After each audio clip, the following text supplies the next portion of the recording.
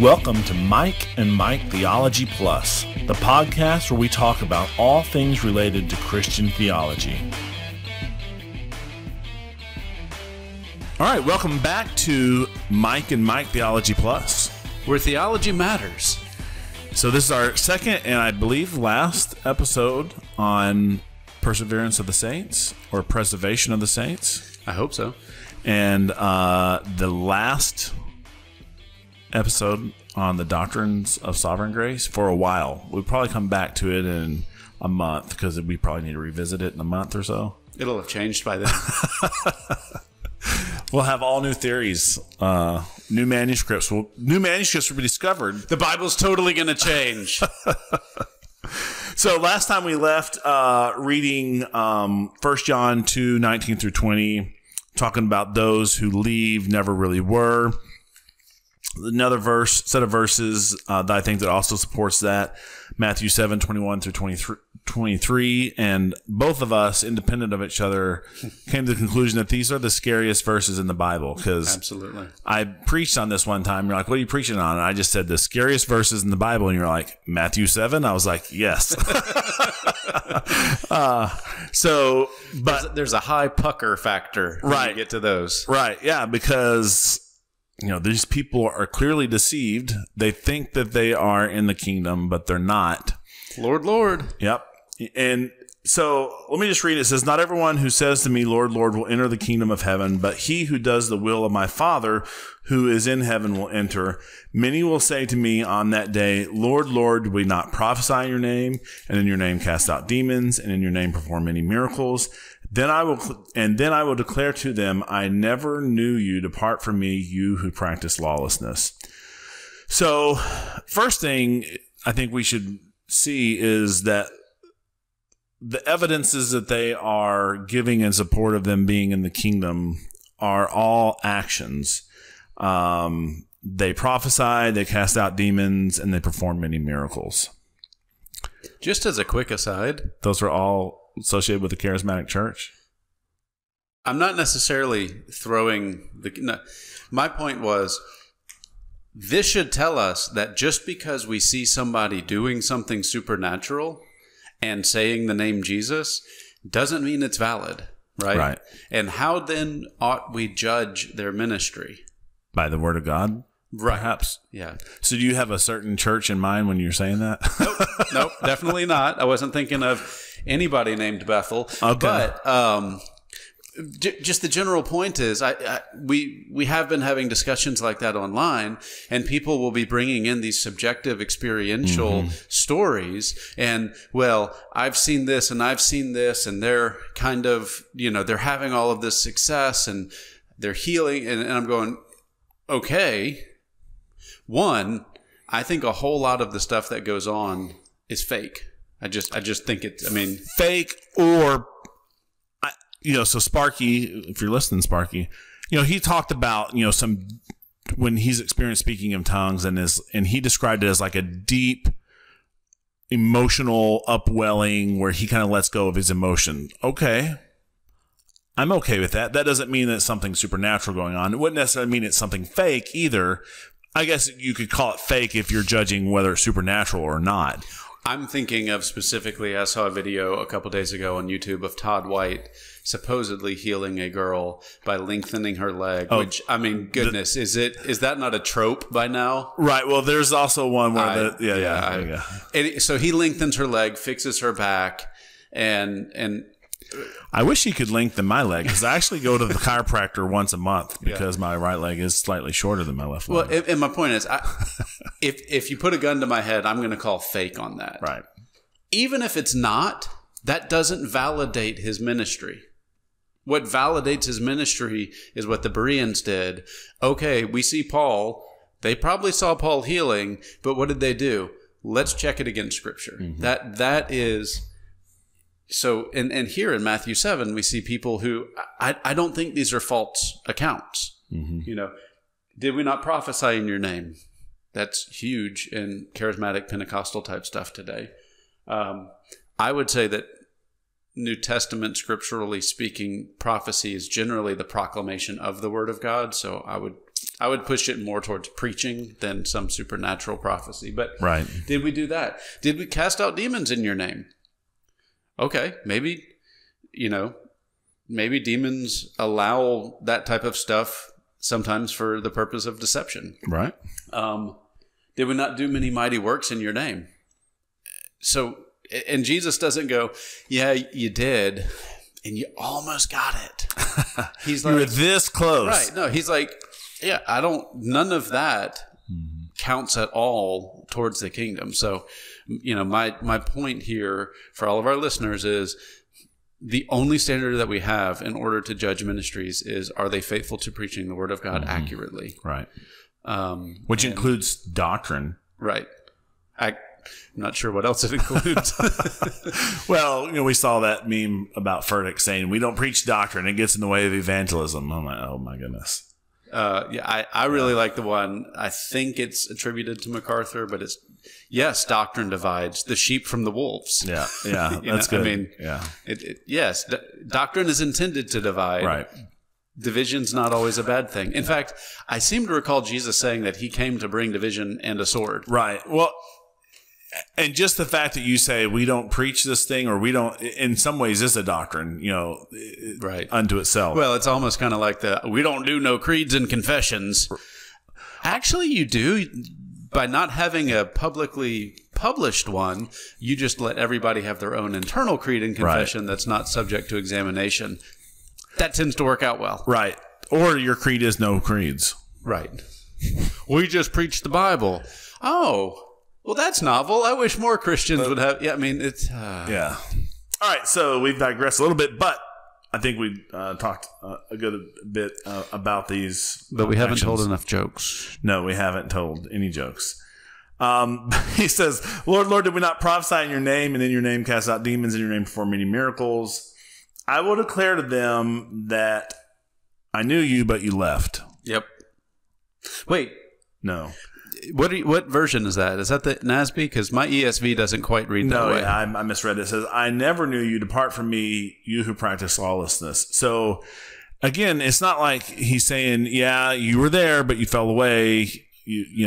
That's not the testimony of Christ. It's, I never knew you. You were never my sheep. I was never your shepherd. Depart from me, you workers of iniquity. Mm-hmm. All right. So I kind of feel like saying that this is such an obvious doctrine from the New Testament that the onus is on the people who believe you can lose your salvation to prove it. But let's not do that. No, let's not do that. All right. So kind of like what we talked about in the last one a little bit, we're not saying that a mere recitation of a prayer or going down an aisle, we're not saying that that is enough to then let you go out and live how you want to, because we think salvation is effective, it's meaningful, it changes you. And if you've been changed, the writer of Hebrews, probably Apollos, says that if you are a son of God, he will discipline you. And sometimes that discipline is just because he's maturing you, and it's not necessarily directly for sin, but sometimes it's directly for sin. You've sinned. You need to learn how to, walk in a more worthy manner. And so he talks about, us, God being just like our earthly fathers disciplines us. It's not very fun, but after it's done, it works the peaceful fruit of righteousness. Yeah. Another passage that popped up in my mind is, so for all of those who may not have picked up on this, we've kind of mentioned it obliquely a few times, but Michael and I are part of a 3-man teaching rotation on Wednesday nights, and we're currently teaching through 1 John. And I'm reading it every day, so I'm really kind of saturating my mind in it. And there's so much good stuff in there, and it's so wonderfully basic, right? Mm-hmm. There's not there's some passages in there where I'm kind of like, this is going to take some work. I'm hoping you get those passages to Me teach. too. Well, me too, because those are fun. But there's so much in there where it's just like, that one's simple to understand and very difficult to implement. Right. Or as Vodi Balcom is kind of fond of saying, if you can't say amen, you ought to say ouch. Mm-hmm. But if you go to 1 John 5, he is yet again kind of showing this is what the children of God look like. This is how you can recognize them. And what I love, and this is what I said in my class last Wednesday night, is John kind of keeps repeating the same themes, but it's almost like he's holding up a gem for examination. And every time he says something else, he rotates the gem just a little bit, not a ton. You're not getting a totally new view, but by the time you go through all 5 chapters, or really 7 if you include 2nd and 3rd John, you've almost seen it from a 360. But each turn is just 10 or 15 degrees, something small. Well, in chapter 5, he says, everyone who believes that Jesus is the Christ has been born of God. And you and I would argue you can't be unborn of God. Okay? Everyone who loves the Father loves whoever has been born of him. So by nature, we recognize our own. And if you've been born of God and I've been born of God, then there is a natural love that's between us. Okay? Here's how we know that we love the children of God. We feel good emotions towards them. Well, that's actually not John's way to recognize it. I thought it's because we wear those shirts that have like the logos that have been changed into something that's Christianese. Isn't that how we know? That's not John's standard. No, he says, here's how we know that we love the children of God, because we love God and obey his commandments, right? So sometimes there's just really a disjunction between how we would naturally finish. John starts a sentence, and then if you just have a blank there, you almost never guess. Fill in the blank. You're wrong. Right. Yeah. But there's clearly, when you've been born of God, these are the natural repercussions or consequences of that change. And when you've been born of God, then you love God and obey his commandments. So, yeah, what we're saying here with Perseverance of the Saints is there is an absolute change that occurs in our life.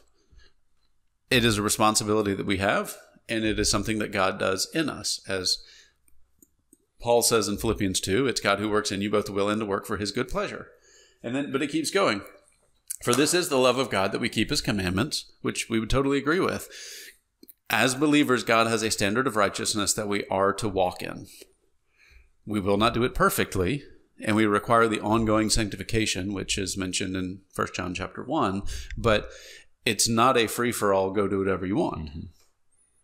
And his commandments are not burdensome, for everyone who has been born of God overcomes the world, and this is the victory that has overcome the world, our faith.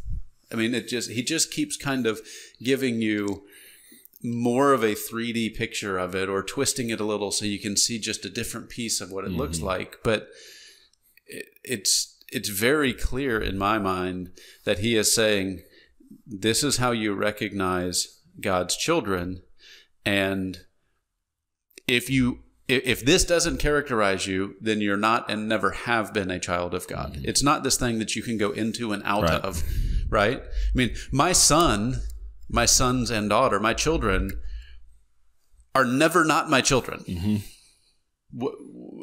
if you take the biblical theme, say, of adoption, okay, once you adopt a child, they're not like on thin ice and you're like, you better not screw up today at school, or you're in the doghouse and not my kid. You're going back to the foster home. Right. I mean, that's absurd. Right. And in fact, in the context in which Paul was writing, adoption in the Roman sphere of things was, as far as I know from my study, there was no way to undo it.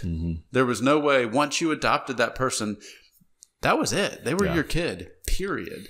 Yeah, I've heard of similar things where people have given an example they've taught about places putting in laws, like when you adopt someone, you could not disinherit them and stuff because there's extra protection for people who are adopted. It's just curiosity. All right. Any other positive verses that you'd want in order to make the case before we deal with? Well, I think maybe we should talk about the 4 soils parable. I don't even have the reference to that. It's found in a couple places. I don't know that we can read it if we need to dig into it, but there are, seed is thrown. No, real quick, before we leave 1 John 5, all right. Verse 13. I write these things to you who believe in the name of the Son of God, that you may know that you have eternal life. I would argue logically, if you have eternal life that you can lose, you don't have eternal life. John's argument is, how do you know that you are a child of God? And that is a grounded fact that does not change. Right. Your behavior may change. You may conform better or worser to the standard, but if you can lose your salvation, then you can't know that you have eternal life. You just can't. There's no way, because who's to say that a year from now you wouldn't fall away and then you don't have eternal life? So if you don't have it later, then you really never had it before. Right. Yeah. Sorry, I got distracted. There was a car. So we face a bank of windows when we do this show. There was a car driving by, and I thought it was a guy's face hanging out of the window. And I was like, this is crazy. But when it caught the next window, it was a dog with its face. But it was odd. Sorry, I got distracted there for a little bit. All right, so there's a lot of talk about this idea of perseverance of the saints as it relates to the parable of the soils. Are you finding that reference for us, Michael? I'm trying to. There he is. There he is again. Yeah. The dog must have switched sides. Yeah, or it was two dogs. Two dogs. Yeah, because I think the other dog was all brown. But we digress. So what you hear in the background is Mike and I talking through trying to find the reference of the four soils. We weren't prepared. I actually ended up pulling out my cell phone to find it. So, as both of us knew immediately right off the top of our heads. Right where it was. Yep, Luke 8, the parable of the sower. And when a great crowd was gathering and people from town after town came to him, he said in a parable, a sower went out to sow his seed, and as he sowed, some fell along the path and was trampled underfoot. And the birds of the air devoured it. And some fell on the rock, and as it grew up, it withered away because it had no moisture. And some fell among thorns, and the thorns grew up with it and choked it. And some fell into good soil and grew and yielded 100-fold. As he said these things, he called out, "He who has ears to hear, let him hear." And when his disciples asked him what the parable meant, he said, "To you it has been given to know the secrets of the kingdom of God, but for others they are in parables, so that seeing they may not see, and hearing they may not understand. Now the parable is this: the seed is the word of God. The ones along the path are those who have heard. Then the devil comes and takes away the word from their hearts, so that they may not believe and be saved. And the ones on the rock are those who, when they hear the word, receive it with joy. But these have no root. They believe for a while, and in time of testing fall away. And as for what fell among the thorns, they are those who hear, but as they go on their way, they are choked by the cares and riches and pleasures of life, and their fruit does not mature. And as for that in the good soil, they are those who, hearing the word, hold it fast in an honest and good heart, and bear fruit with patience." All right, so I'm curious to hear if you differ, because we didn't pre-talk about this, but I take the first three soils as not being regenerate. Is that how you've taken it? Definitely the first two. Potentially, I could see the third soil being a believer who isn't never fruitful. matures. I don't know that I'd go to the mat one way or the other, but I also... I don't see any way that you can force into this parable and talk about... I mean, the only one that could potentially have lost their salvation is number 2. And I think, at least from the context, it appears to be, especially when you cross-reference it to other things like John 6, it's somebody that has the appearance of being a follower or a disciple for a time, but... something happens and they're exposed for what they really were. They were part of the church because it benefited them, not because they were truly part of the universal church. Yeah, and I think some people talk about this. They miss the point that the seed is the word of God, not necessarily salvation, because they act like each soil gets salvation, or like the hard soil never got it, but then the other 3 soils got the salvation. I'm like, well, it's not saying the seed is salvation. The seed is the word of God. And, in the first 3, it doesn't ever fully take hold. And so the second one is the rocky soil. Is that right? Yeah.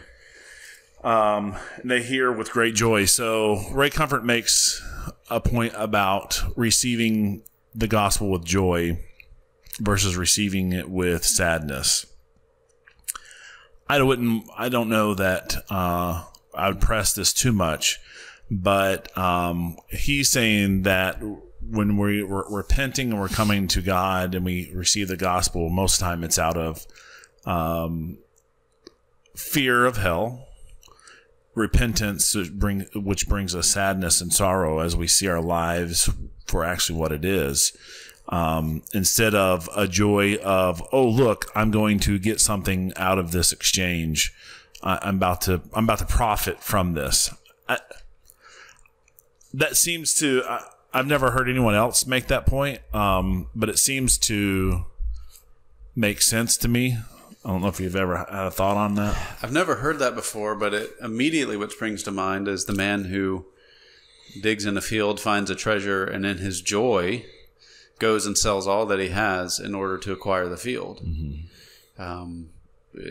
And I've always heard that as being that's the kingdom. That's what the kingdom of God is like. That is right. A believer and how they respond when they find the pearl of great price, or so that seems to me like it's kind of trying to press a side point in a parable too far into a particular rubric of theology. So, yeah, I don't know. I'd have to think through it, but it seems to.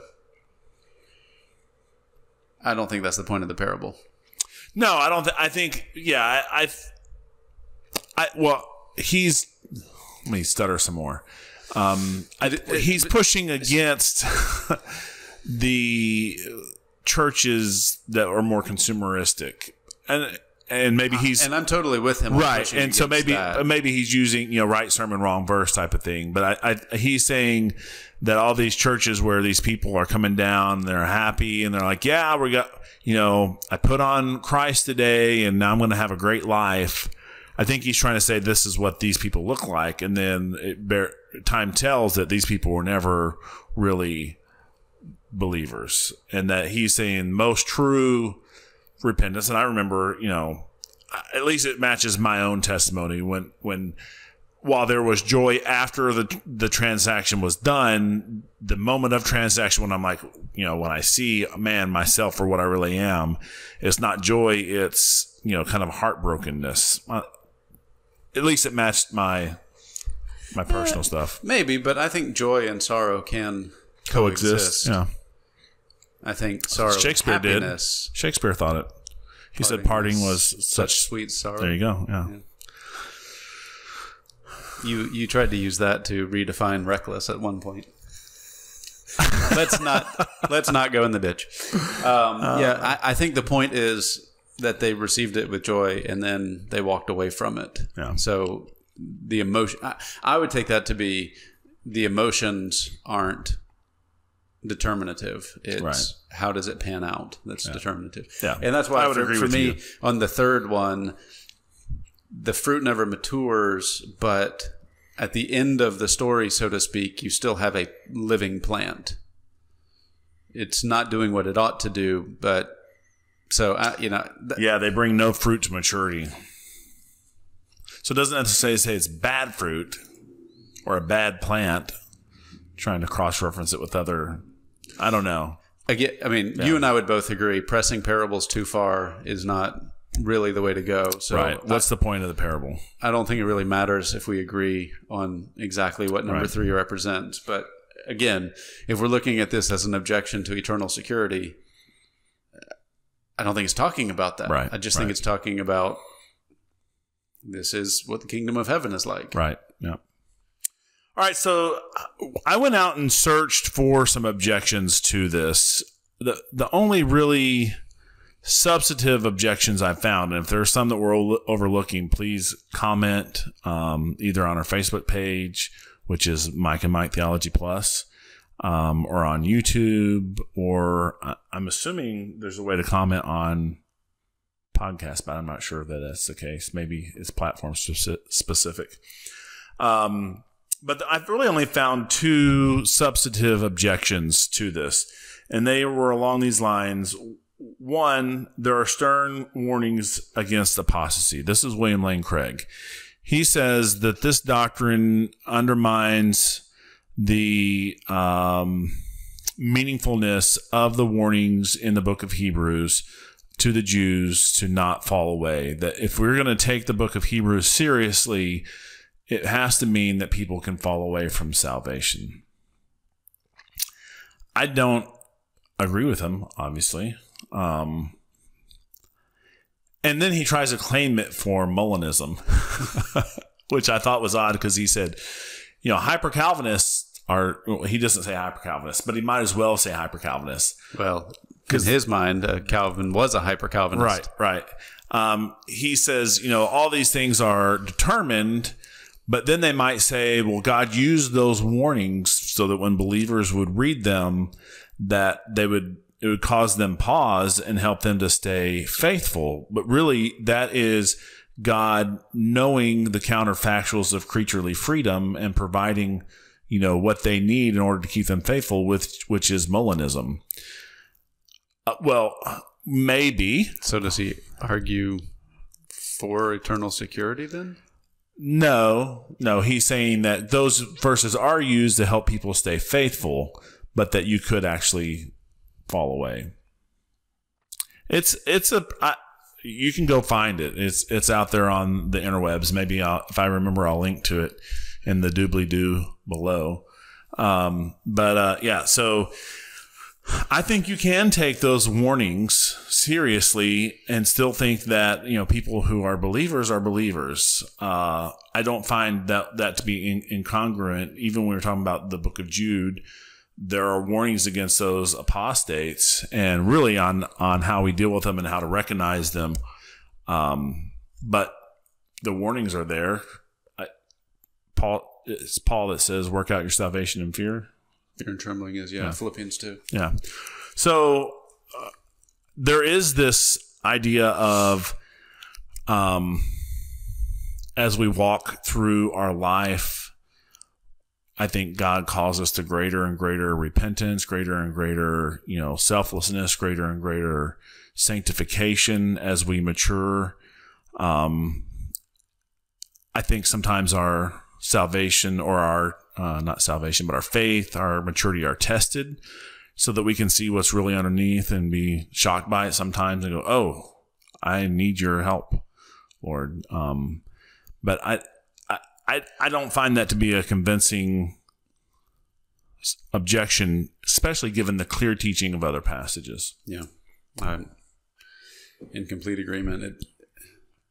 Because the passages that do talk about people who have apostatized seem to say they were never part of it. They were, that's what John says specifically. Jude says they were marked out beforehand for destruction.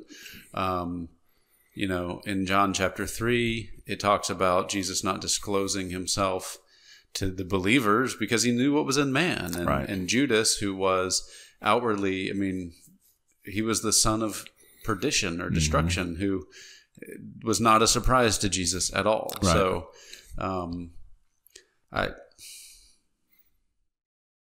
that doesn't hold any water with me. So I guess there's three because I listened to one on the way. There was the one on the way I listened to. The guy was saying that the Bible says that you have to keep believing and trusting to be saved. Yep.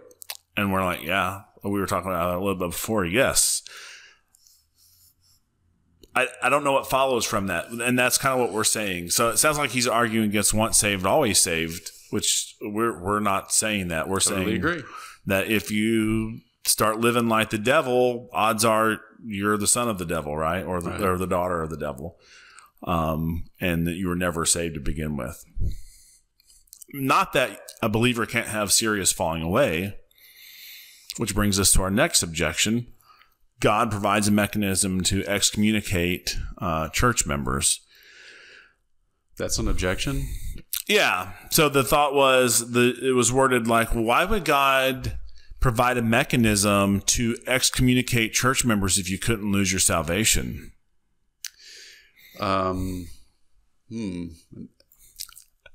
So I think the thought was you have someone who's a believer, they start living like the devil. That shows that they've lost their salvation, and there needs to be a mechanism to remove them from fellowship. It seems like that idea requires a presupposition that church membership is an infallible process. You don't? Yeah, we've discussed this before. I want to be careful what I say. We're not convinced that every single person on our membership rolls are believers. There's people who give evidences or testimony to the fact, and they're not living like the devil. So you accept them into membership. Mm-hmm. But I would also argue, I don't believe that everyone who is excommunicated properly, according to Matthew 18, is an unbeliever. Well, exactly right. Well, that was the other point. It's a mechanism for reclaiming by exposing a genuine believer, by putting them outside of the protection, if you will, of being part of the body of Christ. Mm-hmm. In the expression of a local congregation. A true believer is going to go, this is bad. Mm-hmm. Whoa. Okay. So it's a means. It's the discipline part of church discipline, right? Hopefully, you win them the first time you go to them one-on-one and say, look, you done wrong. You need to repent.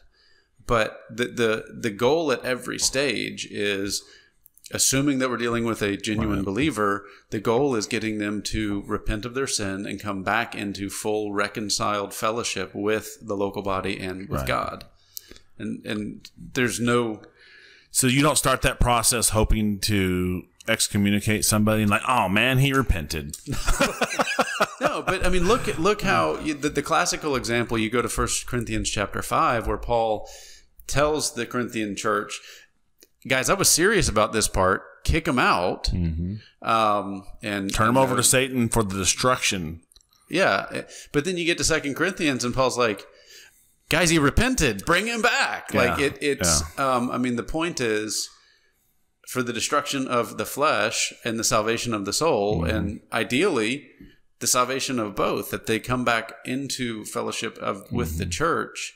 That makes no sense to me. Yeah. Why it's a mechanism to purge the local congregation of people who are unbelievers and giving evidence to that fact.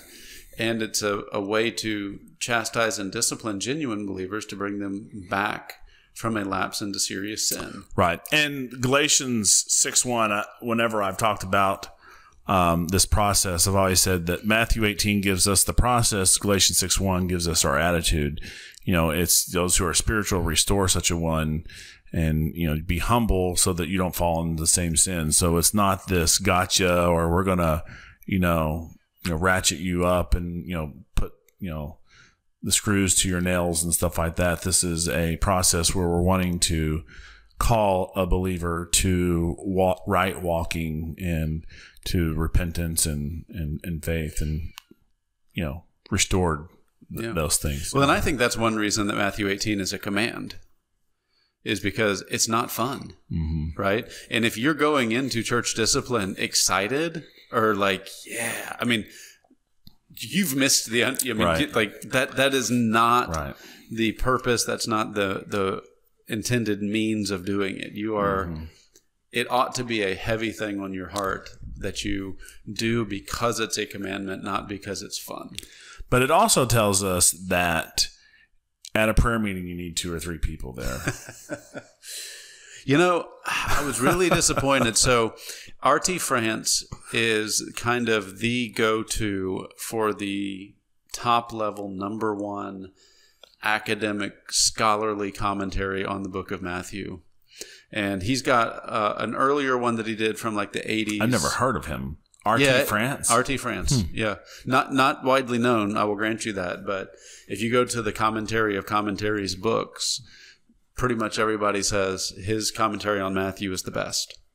And he did it in the 80s in a shorter form. And then for the, I think it's the New International Greek Text Commentary Series, NIGTC, later on, he did a much larger, more expanded version. And he kind of sort of seems to take the prayer meeting. Common, yeah, the you've got to have 2 or 3 people, and I'm like, he's so good in so many areas, and I get to that, and I'm like, why? Yeah. So if you don't know, read the context of that verse, which was cited over and over again every prayer meeting, maybe multiple times when I was younger. Lord, we thank you that we know wherever 2 or 3 are gathered, there you are. Yeah. This is actually saying, if you're doing church discipline right, then God's behind you. Whatever you seal on earth, he's going to seal in heaven. And whatever you ever undo on earth, he's going to undo in heaven. Doesn't mean that someone's losing their salvation. No, it's means loosing and binding the judgment of that. Yeah. Right. Well, and if you look at, again, go to the parallel with Paul, and he tells them, I am executing judgment with you guys in spirit as if I were there with you in person. Mm-hmm. Sound familiar? Mm-hmm. I mean, it's almost like a direct quote of what Jesus says in Matthew 18. Right. So, yeah. All right. That's all I have to say about this subject that I know of, unless you prompt me to say something else. I feel like we should post a Forrest Gump meme. That's all I have to say about that. Yeah.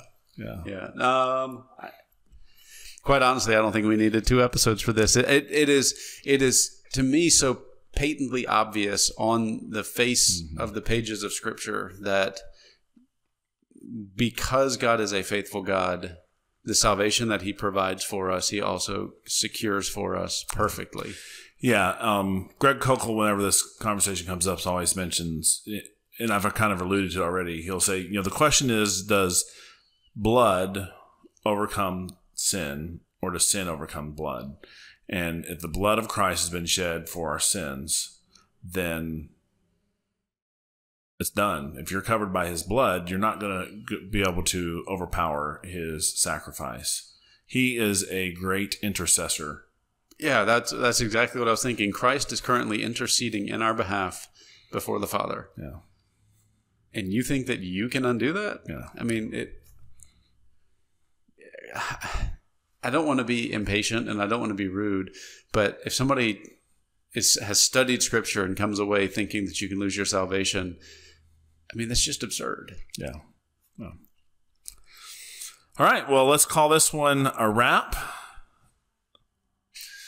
Okay. Yeah, right. So we put in place a new closing tag, but we're still getting comfortable with it. Yeah. So go out and think well. Do justice. Love mercy. And walk humbly. Thanks. Bye.